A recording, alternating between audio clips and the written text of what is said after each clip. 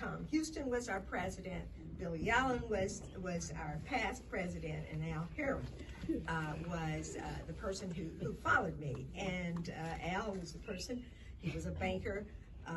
Tom had banking experience, and so they did all that stuff in terms of the financing. I just had the vision.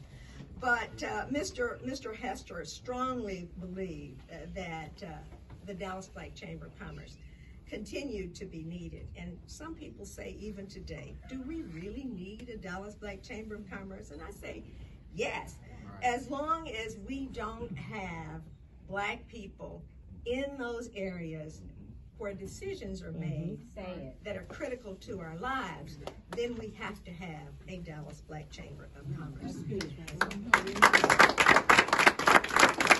So we need the Dallas Black Chamber of Commerce today as much as we ever did.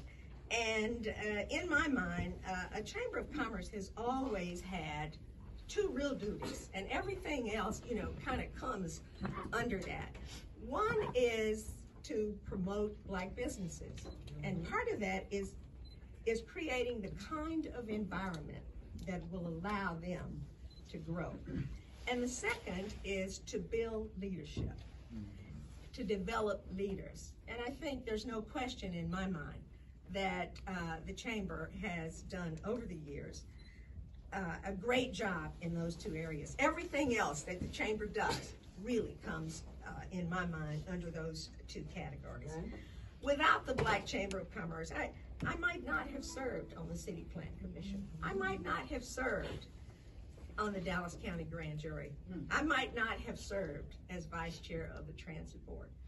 I might not have served on the Executive Committee of the Red Cross or the Executive Committee of Goodwill.